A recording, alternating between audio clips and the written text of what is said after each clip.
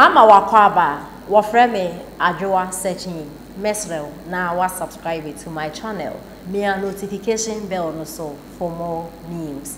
Ebusuafo Ora Paul Boateng a political analyst na ode ensem bia betudwa afa ensem a ekoso ewo NPP amayoko ni mu mekere omo internal elections na eho ensensem na afenso ye honorable Kwadwo Alantremanten says also we free NPP ma onye NPP ni bio eho sem na eye Ora Paul Boateng a oye political analyst ede abetudwa na eden sem na Ora Paul eka o kire say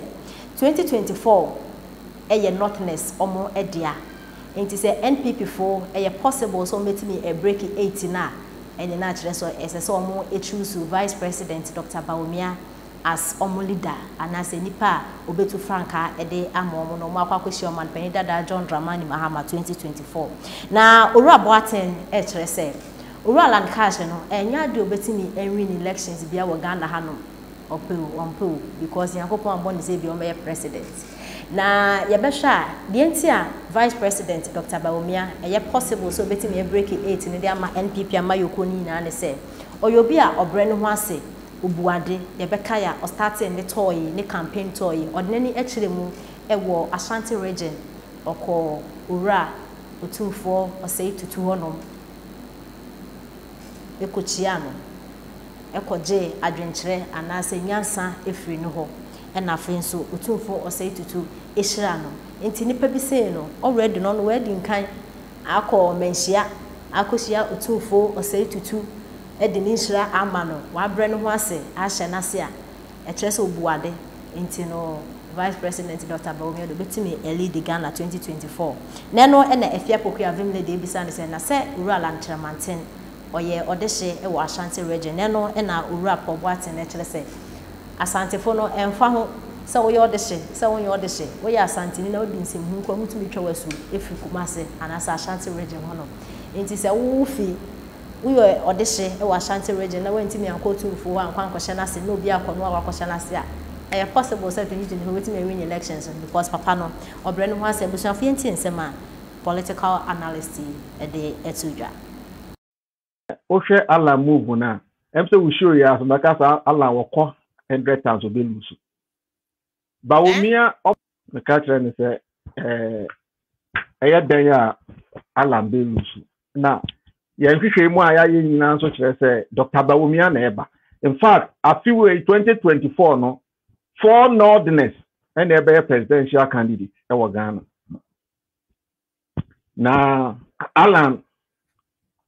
Sena minya akwanya hia na kamitu no fo ne oye no ebe ma walusu ye fe ne credibility mo ezu say why ni edi kan an wa be ye ne tosu nyo ne chesa wo di anya wo di a otwen produkurum sa na kanfo kan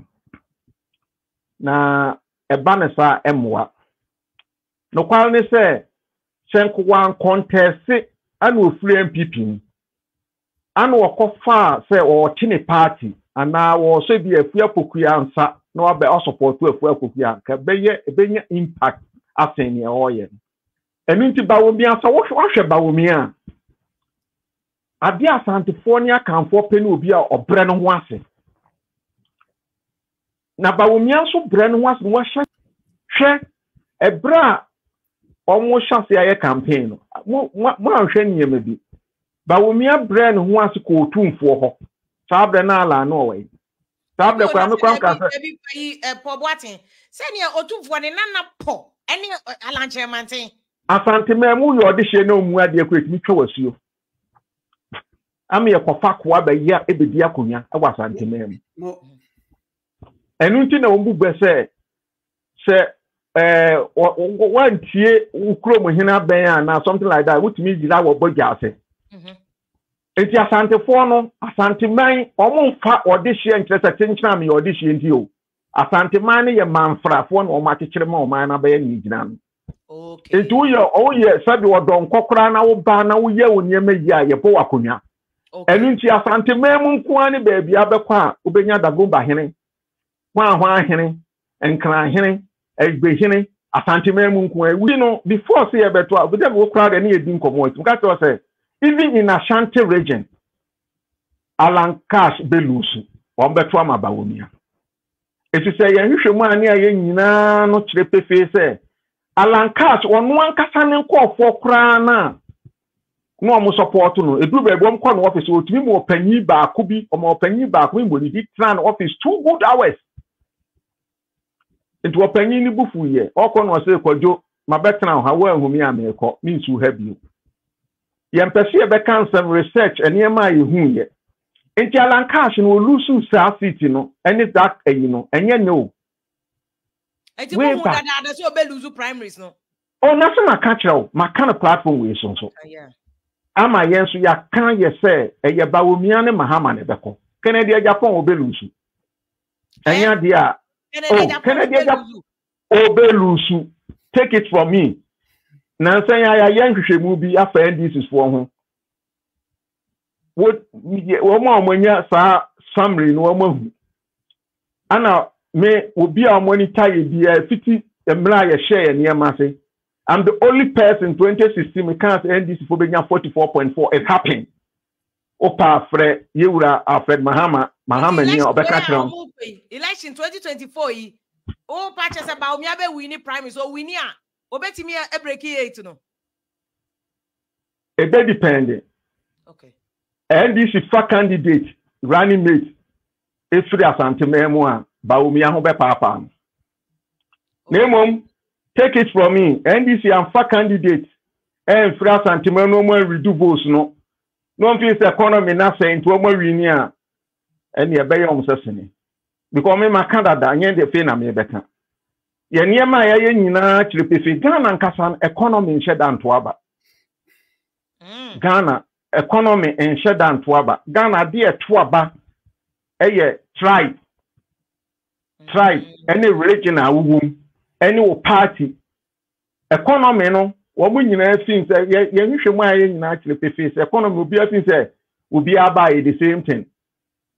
enti no economy pa enche danto aba enti abiri du sika nso besu sane na wo kan na obi ma obi 5 cities profit after me time nye me nkwagena mtoma na ni oba mbe na obeya man honorable adan na wo twen ya ade no nyame de ato wakoma so say wo be di president na we nim say wo be di president o sorry wo peja wo mu wo ye adwumaden de kire Ghana na so mo pa ya to aba ma enye sa na tie na sisi e wetwa nwom you try sa and it's a one kasa wo party a eno na build hey don say we media guy who's that Debbie MP can go mo bia e friend Alan Kwadwo Cheremante na wudim no Debbie MP ja we Alan Kwadwo Cheremante Debbie na me na idea I am here about Andrew and the speech your kind and the Andrew crowd here or the don't know kasa no godfathers ni na fry say because for Alan at the point in time now you won't call for and executives of this party and they led this party and this and that who could just simply so to a money na go back ya say said who buy ye meow ya prow ya sell party nimpe wasem party na meow na one party na ndi ni ye ma me kire wade party ya empenasem president Kufuor ba ye na ambassador Makatro say personal traits need to be able to make a personal issue. What have you done for the nation? Don Obia we are ambassador to the US. You know the meetings you chair. You know the businesses and the sidekicks you get from being the ambassador to the United States. The contacts. You know the diplomats you meet. You know the connections you meet. And this Awoka say party you who say what's to go. Who Alan Chief Kwadwo Cheremante honorable.